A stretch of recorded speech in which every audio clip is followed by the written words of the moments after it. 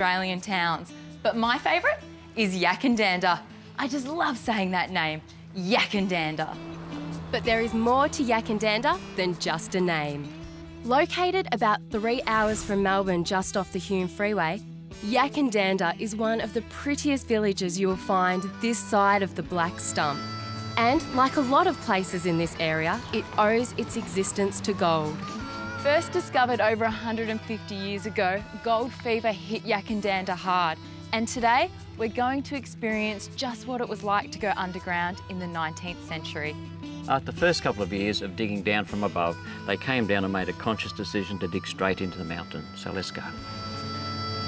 Greg Porter has only recently started taking tourists to Carrs Reef Gold Mine, but it is virtually untouched from the days when it was abandoned in 1884. These small dugouts enabled the miners to get out of the way of the ore trucks as they came rumbling past on these tracks. And these pit marks are a clear indication of how determined the miners were in the search for riches. But sometimes even they knew when they were beaten. They used to use black powder blasting through here, and clearly this one just wouldn't be moved by the black powder. So being so large and hard and solid, they just said, oh, well, we'll leave it here, so bugger it, we'll leave it here. Hence the name. Bugger it rock. Bugger it rock. That's it. It took them 2 years without finding any gold to get to this point. The Mother Lode, a perfect north-south fault line or quartz gold reef. While Yackandandah was once home to thousands of gold diggers, it is now a mecca for the arts and artists. And one of those is world-famous potter John Dermer.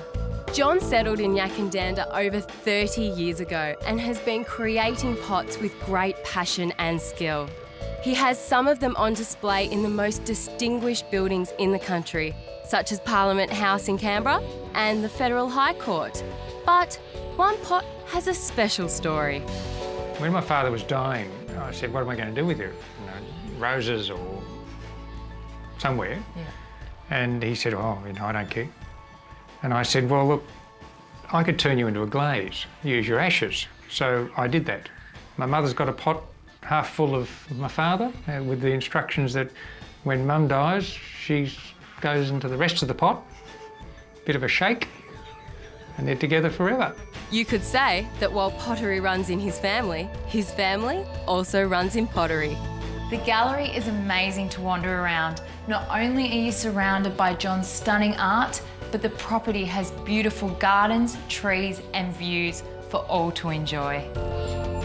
The gallery is open 10:15 to 5:30 on weekends and most school holidays.